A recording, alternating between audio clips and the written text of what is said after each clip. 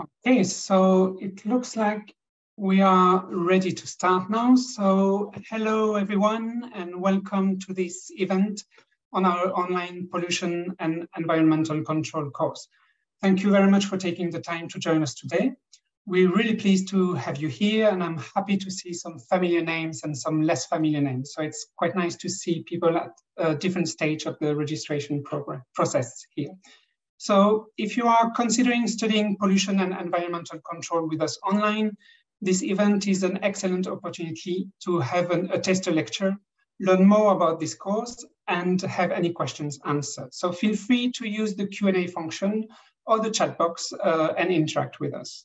If you are watching the recording back, I know that some people expressed interest in joining us today, but were unable to do so. And if you have any question, please feel free to contact me at studyonline@manchester.ac.uk. You can see the email address at the bottom of the screen here. So we are going to start off with some introductions from myself and from our course director. While we do that, I invite you to add a message to the chat and let us know who you are and where you're coming from, so it gives us an idea of the audience. So my name is Xavier.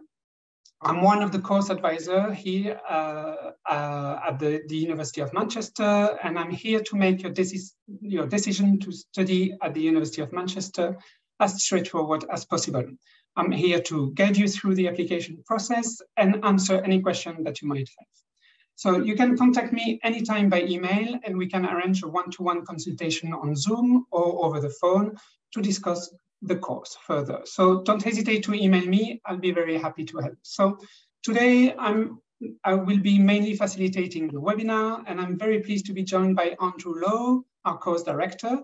Andrew, would you like to introduce yourself and give our audience more background on your career and academic interest, maybe? Sure, yeah. So yes, I'm Andy Lowe. I'm a senior lecturer here at Manchester University. I've been teaching part-time at the university for 15 years and now full-time for nearly 4 years now. But in my previous life, I spent 20 years in industry, working all over the world, including Pakistan. I just saw it flash up. Fatima, welcome. And working on water resource type projects, irrigation projects, hydrology projects, and flood forecasting type projects. And I try and bring my work experience, project experience to the coursework that I teach on the course. So welcome. I look forward to speaking with you. Thank you, Andrew. So let's have a quick look at the agenda for today. So we've done the introduction. So now Andrew will first give us a short tester lecture on the crucial role of water resource modeling to safeguard food security in the Rift Valley in Ethiopia. He will then speak about what you can expect from this online Masters in Pollution and Environmental Control course. And finally, we will open things up to a Q&A. So I encourage you to ask any questions about the course. Please use the Q&A function or the chat box. Any question is valuable for everyone, so don't be afraid. So without further ado, I will pass it over to Andrew, and I will just first give you the control.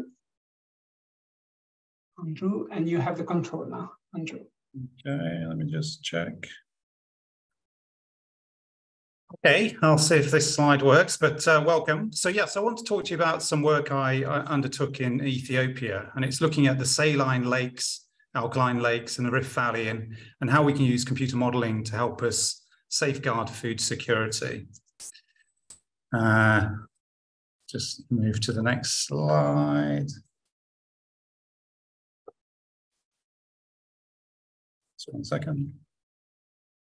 Okay, sorry. Yeah, so this is some work I did in Ethiopia. We were working with the Ethiopian government and some local companies in Ethiopia and a consulting firm here in the UK, where we were looking at how we could use water resource planning and water resource modeling to help policymakers provide policies related to improving water security, food security, and energy security. And in the Rift Valley, water stress has a real impact and hinders economic development. So we're going to talk today about food security and water management. Okay, just to give you an idea of where we are, I can put on the pointer, just 1 second. So we can possibly see this is Ethiopia. And we're going to talk today about my work on computer modeling in the Rift Valley here, this red basin located there. And you can spot some of the key lakes, a number of lakes that form part of the Rift Valley. So approximately 10 million people live in the Rift Valley. This population is increasing, will double in the next 20 years. And many people are subsistence farmers, so they rely on rain-fed agriculture. So they're susceptible to climate change and changes in rainfall patterns. And at the moment, per capita, per person, there's about 600 meters cubed per year for individuals available. So that's considered water scarce by the UN. By 2035, so not far away, that will halve, and individuals' availability to water will decrease considerably. So it's extremely water scarce environment. So it makes people very susceptible for food insecurity. And again, we can see on that image on the slide, there are a number of lakes that are in the Rift Valley in the southern Ethiopia. So there is water available, but we want to talk about how we can better management. And we need to discuss how we can do that. So let's look at those lakes a little bit closer. So we kind of think of, from that image, we can see that there are a lot of lakes in the Rift Valley. So we might think it's water rich, but it's not, because many of those lakes that we can see are alkaline, saline, so very sodic lakes. And we'll talk about the water quality of that in a few slides' time. So they're very fragile ecosystems. They support a lot of bird life, and they're in decline. So over the last 30, 40 years, we've been monitoring them, and we can see they're declining with the changing climate, but also with the increase in abstraction by people to supply water for irrigation, for food security, and for people's daily use. So they are in decline. And we can see on this slide, hopefully, these are some of the images. This is Lake Abiata. You see the salt crusts. So they're very sodic and alkaline lakes. And here there's some hot springs that form around some of these lakes. And in the south of the Rift Valley, we've got Lake Chamo, which is one of the, has a lot of large Nile crocodiles in it. You can see through time how the shoreline has changed over the last couple of decades. So the Rift Valley has lots of lakes, but they're very sodic, alkaline, and they're in decline. So really fragile ecosystems. Okay, sorry, I'm not quite getting through my slides too well. But here we're going to focus on the northern lakes. So in this talk, I want to talk about food security and water resource modeling for these northern lakes. And you can see them on this slide here. Lake Zwei is very important. This is one of the only freshwater lakes that's available to people in the north, the catchment. So that can be used directly for irrigation and water use. These other lakes are more sodic, alkaline, so they're more problematic. And there's quite a complex hydrology related to this catchment. We have mountains in the east and west of the catchment that feed into these lakes. And Lake Zwei is connected by a river called the Bolbora River to Lake Abiata, which is very famous for its flamingos. So what if we have impacts in Lake Zwei, we have dramatic impacts in this very shallow lake called Abiata. And we can see some photographs of Lake Lungano here. And this is, pristine lake, lots of wildlife, lots of hippopotamuses, and a really good ecotourism for Ethiopian tourists coming from Addis Ababa, the capital north of here, and also for international tourists as well. So it's a bird wildlife sanctuary. So really sensitive ecosystems.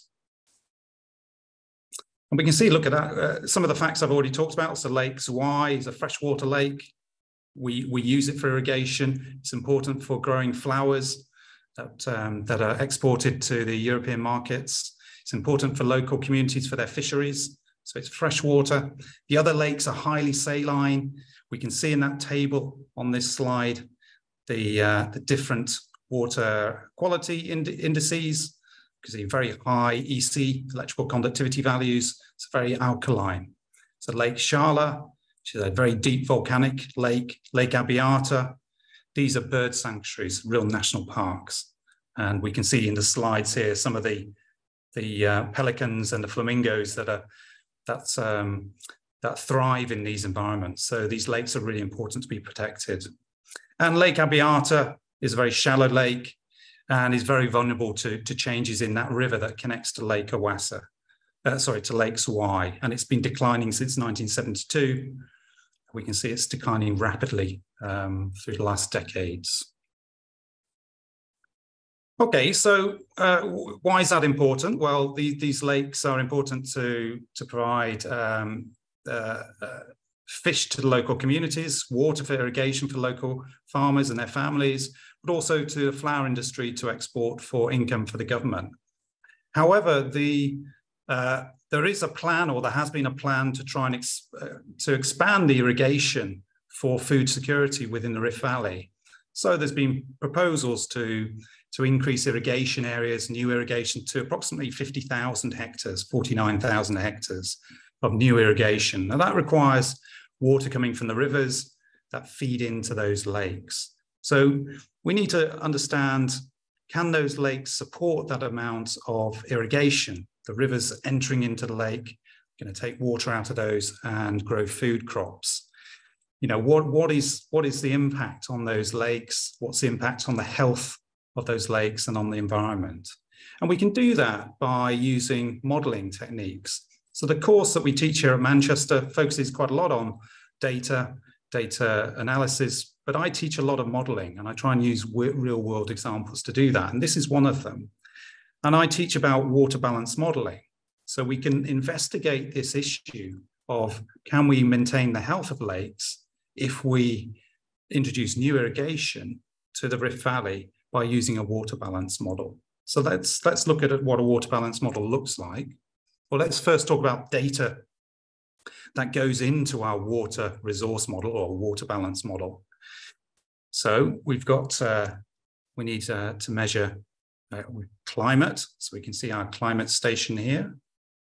We have rainfall. So we need rainfall inputs into our water resource model.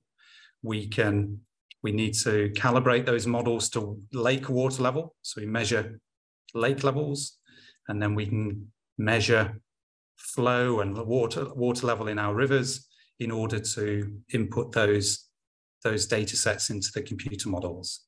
And you'll learn about how we collect data on the course, how we interpolate point rainfall using GIS, spatial analysis techniques, interpolation, and you'll learn about different types of modeling, including water resource modeling. So those are the inputs. We also need to understand the shape of the lake, the volume of the lake, the surface area of our lakes. So you can see Lake Abiata, Lake Shala, Lake Langano. So we need to put into the computer models the shape, depth, and the bathymetry of the lakes. And we did that by undertaking some lake surveys, bathymetric surveys. We have our boat with our team working, driving the boat up and down the lakes, recording depth using this acoustic sounder. And we're able to then provide the bathymetry of the lake. So the kind of the depth contours of each of the lakes. Once we have that, we can put that in our computer models, and that also helps us model it. So let's go back. So if we're looking now at this lake here, Lake Shala, which is an extinct volcano, one of the deepest in Africa. We did our measurements, we did some bathymetric surveys, and we can see the results here. So we can see the contours showing the depth of, or the changing depth of Lake Shala there. And we've got that in 3D here, and it's like a saucepan, very deep here. This is the This is a volcano, and this is a shallower area here. Once we have this information, we take it, we produce some plots showing how volume changes with depth. We enter that into our water balance model, and we're able to then predict water level by putting input rainfall and input flows into the model. So we need accurate bathymetry of lakes to have an accurate water resource model. So again, let's just quickly look at the model. So that's what the model for the northern lakes looks like. So we're using a software called WEEP here. So that's the interface here. It's got a GIS interface. We've got our Lake Zwei, Lake Shala is the one we were just looking at. Got all our rivers entering into the lakes. We've got our irrigation areas, our proposed irrigation areas, and our red dots are the water supply to the local towns. So the water balance model is like a bank account. It's determining what goes into the model, the inputs, and then it determines the outputs to evaporation, to irrigation farms, to water supply. And the accounting system then determines what the flow in the rivers are and what the lake levels are as well. So that's what the model looks like. Then again, that's what it looks like, but we put into the model monthly data. We simulate a 30-year period.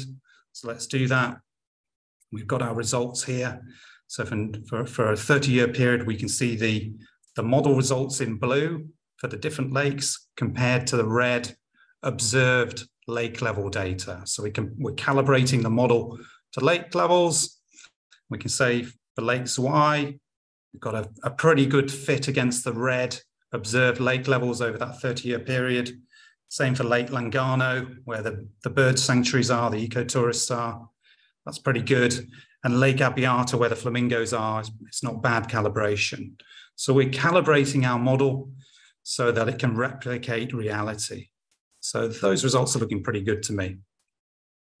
Then once we've got a calibrated model, we can then start asking the model some questions. So we can ask, what happens if? So we can look at these lakes and say, what happens if we expand the existing irrigation by 38 or 40,000 hectares. So let's look. So we run the model, we set the model up with additional irrigation area. So we look at these three lakes and we can look at the results. So Lake Zwei we can see here. So if we put in a total of 38,000, nearly 39,000 hectares, then Lake Zwei, the area reduces by 24%. Lake Abiata, where the flamingos live, very sensitive to what happens in Lake Zwei, we get a 1.5 meter drop in long-term average annual lake levels, 21% reduction in lake area, and so on. And if we we can set the model up to replicate climate change. Again, we can see this significant impact on these lake areas. So again, with this amount of irrigation plus climate change, we're reducing lake area for Lake Zwei by 32% and Lake Abiata by 31%. So we can use the model to tell us what the impact is. So that will influence and affect policy making. So let's think about sustainable agriculture. We can also say, okay, so what can we grow? We've got a growing population. We've got food insecurity, so we need to provide some additional irrigation to sustain food security. So we set up the model again, and we start inputting different levels of irrigation. So I've put in something more reasonable. This has taken a lot of iterations, but if we put in 6,250 hectares and spread it between the lakes, 5,500 around the freshwater lake here, nothing around Abiata, and only 750 hectares around Lake Langano, then we get a 1% reduction in lake area in Lake Zwei, a larger reduction in Abiata, but it's less impact than the planned amount of irrigation. Again, we can set up the climate change, and again, we can see the impacts. If we only irrigate 6,250 hectares, we're reducing the lake levels by 10 centimeters and reducing it by 2.1%. So we can use computer models to help government policymakers decide on what they think is a sustainable irrigation in these catchments. No irrigation is best, because any irrigation you support will reduce and have an impact on lake levels. But the models have been used to try and advise governments on what they can and cannot do in these basins. So the advice to the government was keep it to a minimum to 6,250 hectares. Okay, so very quickly, so the results from this study, well, large-scale irrigation should be limited, so it's potential for large impacts on lakes.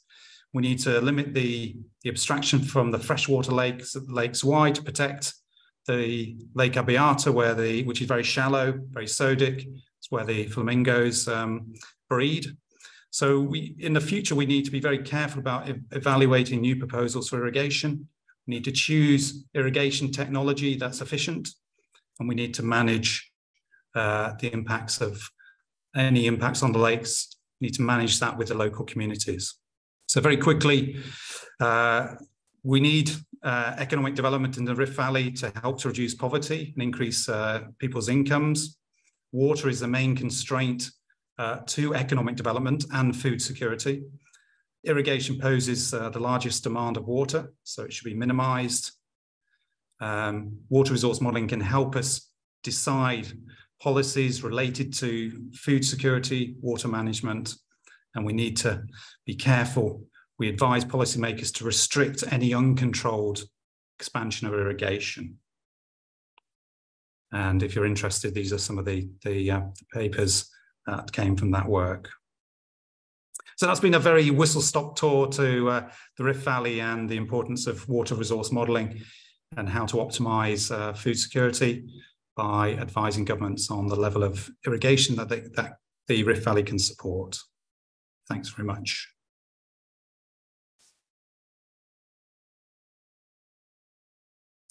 Thank you, Andrew. Would you like to go through the course overview now? So a short introduction on the pollution and environmental course online. Yeah, sure. So that was just a kind of example of the material that we teach. Very much, I teach quite a lot of modelling. I'm a hydrologist and modeller. But let's talk about the course overview. So we've got a great course, an online course. Let me just, go back. So this is the online version of a very established existing master's course called Pollution and Environmental Control, which is very established, and it's the oldest MSc course in the UK. We've designed it to have high quality content. Hopefully you've seen the type of quality that we provide. We built in flexibility for you to do this online in your own time, at your own pace. So it's 100% online.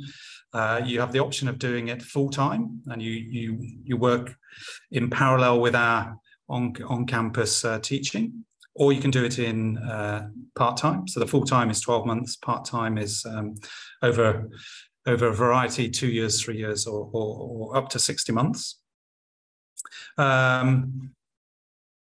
As I said, it's the longest running MSc course in the UK. The next intake is September. So about to go into that. So on screen here, you can see all the team, the academics who teach on the course. So I'm the course director. And then we have a variety of academic staff who teach the other courses, and I'll show you those courses in a moment. But our real focus, certainly on my courses and on other courses, is to use real life case studies. So we try and embed our teaching in the real world, trying to build in employability. So very much a focus on real world application, real world data, real world case studies. Online students will have the opportunity to undertake virtual field trips as well. We've designed some virtual field trips to take you into the Peak District in the UK and other places to show you around those. So we have a lot of courses, and then you'll do a research project. And those research projects, integrate everything you've learned on the course. So we've designed them so they're very relevant to the taught material.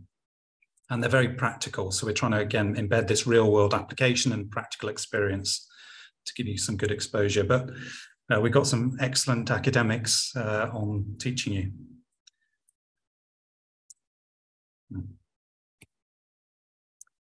Okay, so as I've said, you can choose full-time, part-time. You can set your own schedules. The online content is available to you 24 hours, 7 days a week. So you can design your own work plans, library access, and you'll have access to a varied amount of online context. So on the screen there is some of that. So how you'll study.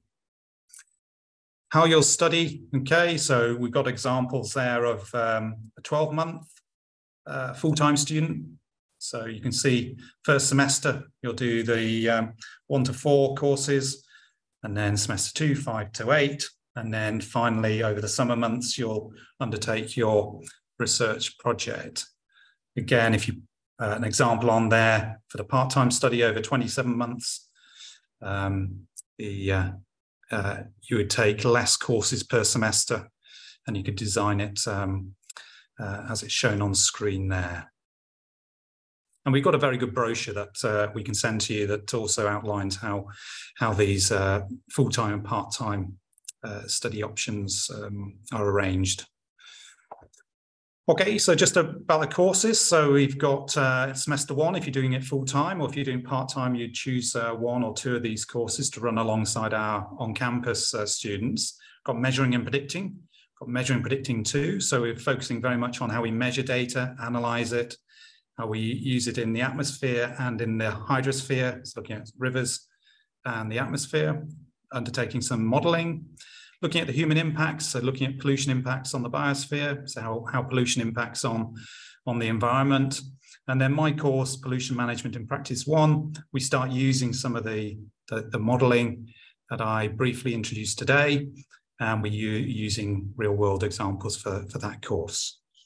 Semester 2, we build on semester 1 courses. So we start learning more about pollution mobility, transformation. Then I start teaching more about environmental measurement and modeling. And we do a lot of computer modeling of real world issues to do with pollution. These may be water quality modeling in Ethiopia to urban quality modeling in the city of Manchester. So there's hardcore pollution, mobility and transformation, some more chemistry. And then I'm dealing with how we can use models to replicate and solve pollution problems. During this semester, you'll be undertaking MSc tutorials, and those are trying to prepare you or will prepare you for your research project. If you're on the full-time program in semester 3, you'll undertake a research project that's based on 2 topics, water and air pollution. And you'll undertake those projects over the summer period if you're full-time, over a longer period if you're part-time.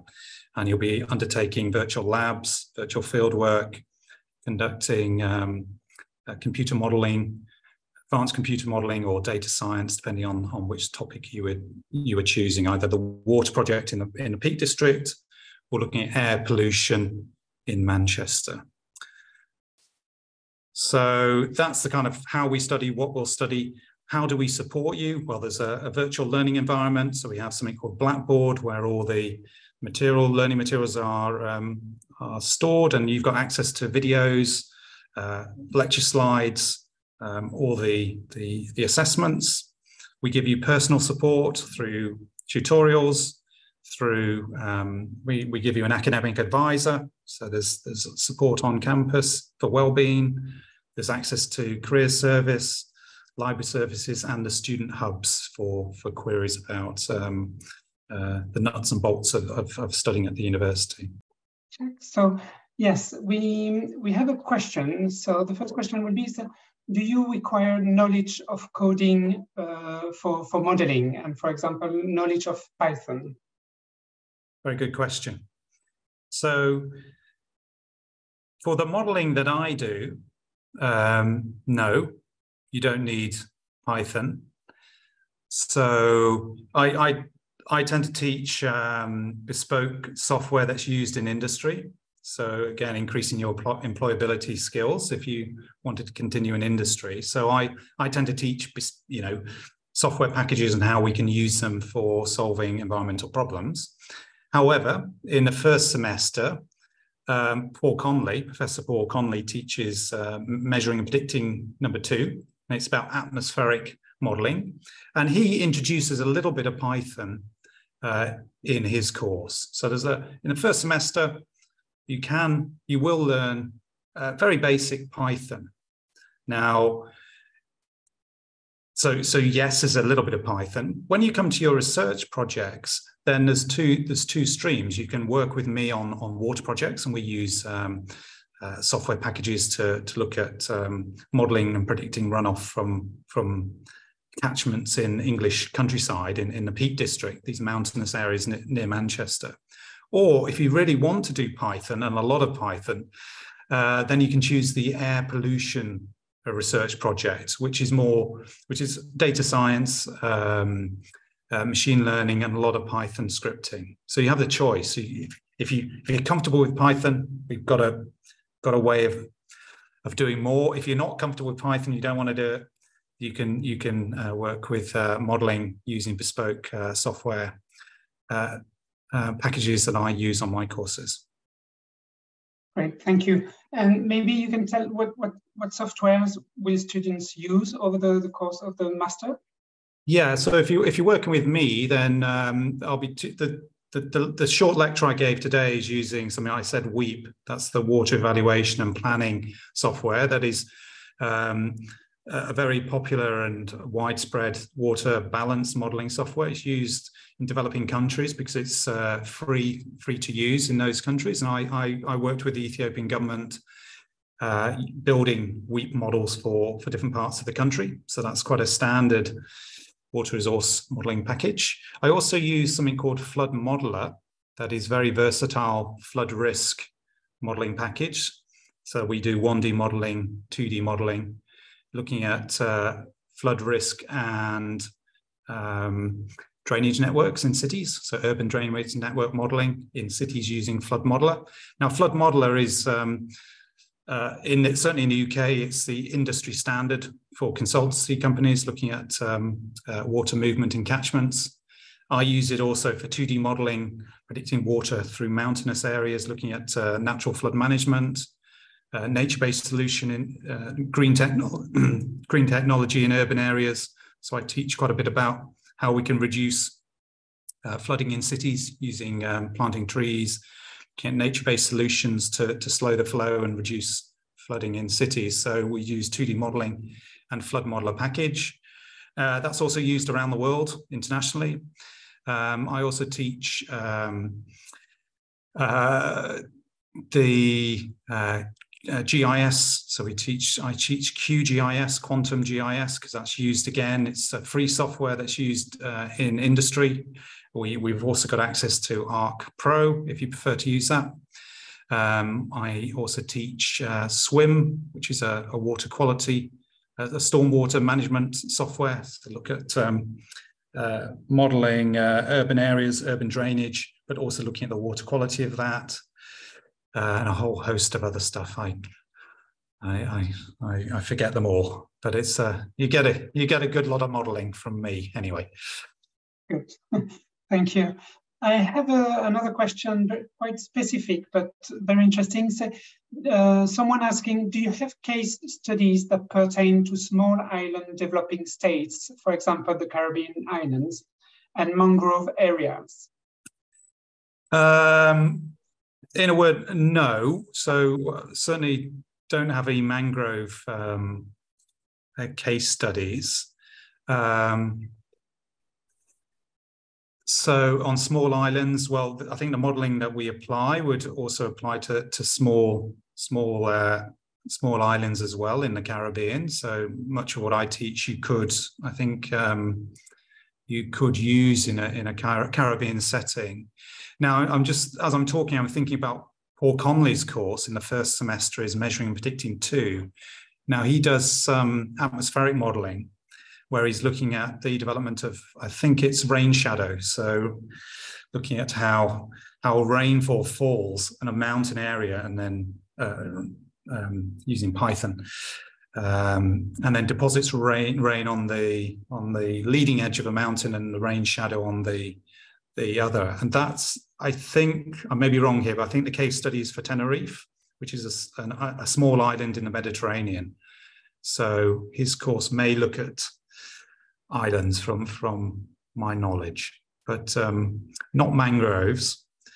But certainly the techniques you learn could be applied or in many countries, including the Caribbean. Great, thank you, Andrew. And certainly flood modeler for my consultancy work. Work was done in Nevis, on an island called Nevis, and that was using flood modeler for flood protection work. Great, thank you. I've got another question regarding the entry requirements. So what are the entry requirements? What are the profiles of the students following the course? Entry requirements, correct me if I'm not wrong, Xavier, but a good degree, so a 2-1 degree in science. So, yeah. But that's quite a broad subject range. So geography, environmental science, engineering, forestry. There's many, we look at a range of, a lot of students come to us on campus from a range of different backgrounds, from different degrees. So a science background, but a good 2-1 degree, which is the English degree standard. Yes. And so, yes, we also mentioned, and I will refer to the web page where you will find, you will be able to find lots of information there, is that if you do not have an upper second classic honors degree, but have relevant work experience, you might be considered. So absolutely, yes, I forgot to mention that. Yes, so you may not have your background may be career orientated. So we also consider students with maybe not a 2-1, but with excellent work experience. We'd also consider that. Work experience would have to be related, but we would consider candidates on that basis. Yeah.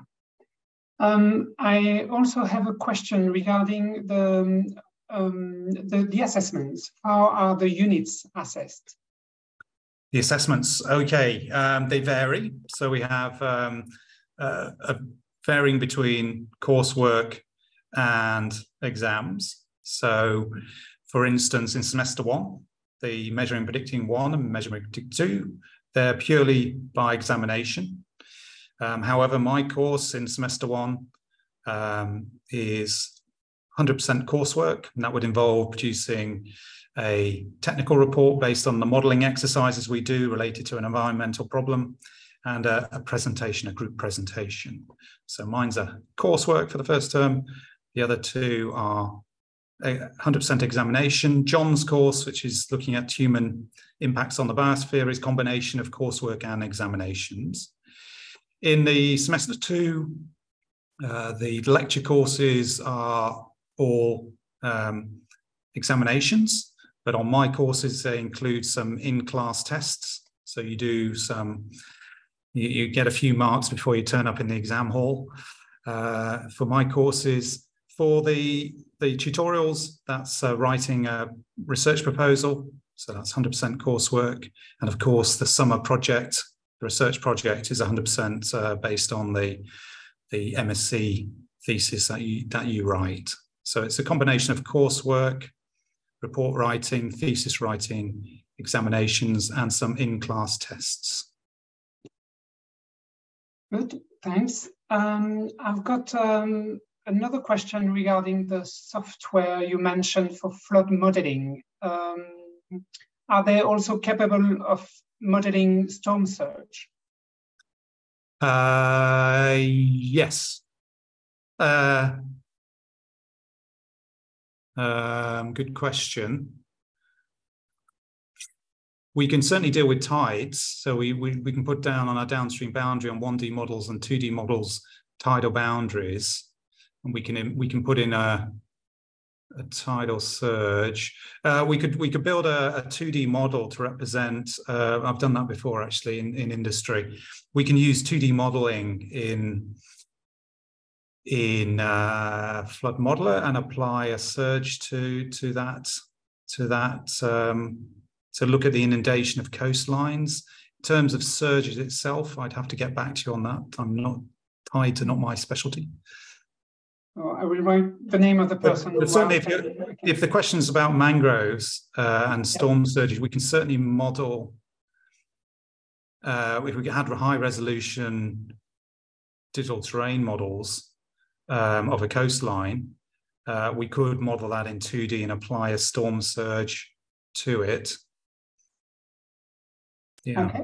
I've done that in Lagos, actually. I had an MSc student who was interested in looking at evacuation plans. He was in the military.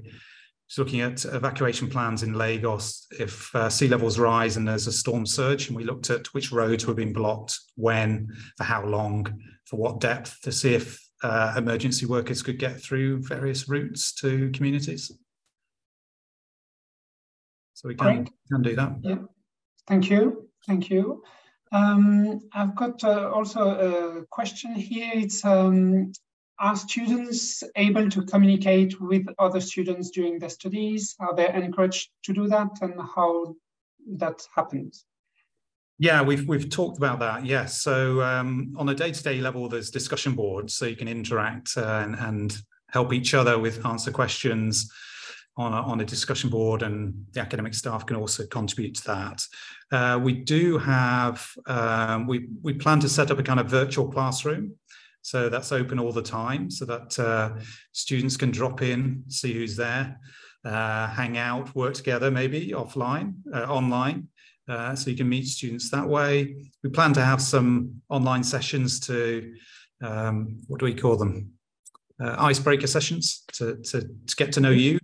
And hopefully you can get to know your fellow students. There'll be online tutorials, so an opportunity to work in small groups with probably me or another member of staff, and you'll get to know your other distance learning students, online students through small group work as well. So there's quite a lot of opportunity to do that, and we encourage it. We want that to happen. Great, thank you. And I've got a last question for the moment. How many hours per week would you recommend to spend in the study? It depends on if you're full-time or part-time. Mm-hmm. So if you're full-time, I'm just thinking of the on-campus students. So we would expect kind of a 9 to 5, 40 hours a week. Mm-hmm. If you're part-time, of course, that's much less, and you may be balancing your own careers, your own business or childcare or your life, you know. So we would expect. So if you're trying to do it in 27 months, it'd be between 10 and 15 hours a week. But that's, you know. A lot of that is independent work. So, for instance, if you're taking my one course in semester 1, you would have probably 2 hours, 3 hours of actually looking at videos and lectures, thinking about the work. So maybe 3 or 4 hours actual working with the virtual learning environment, and then 3 or 4 hours just progressing the practical work and thinking about and reading about the subject that week. So it depends on what part-time you go. If you're a full-time student, the on-campus students are expected to work 40 hours a week. So hopefully that helps. Yeah. Well, thank you. But that 40 hours is a lot of independent work as well. Yes. Mm-hmm. Excellent. Thank you very much. We don't have any more questions for the moment, so we arrive at the end of the event. I would like to thank you all for your participation. Thank you very much, Andrew, for the lecture and for all the information about the online pollution and environmental control online course. I think that's been really useful for people watching today and people watching back. So I will just launch a quick poll to our attendees. So please feel free to fill that in. If you would like to arrange a consultation, do not hesitate to select yes, and I will send you a note and we can talk on Zoom or over the phone at a moment that is convenient for you. The application are now open for the next intake in September, as Andrew mentioned it. So to secure your place on the course, I strongly recommend that you apply sooner rather than later. And feel free to get in touch about how to apply or if you have any other question. As I said, you can email me at any time at studyonline@manchester.ac.uk. I'll be happy to help. So we will finish here for today. So thank you all for your participation, and we hope to see you starting the course soon with us. Thank you. Great. Bye. Thank you very much. Bye-bye.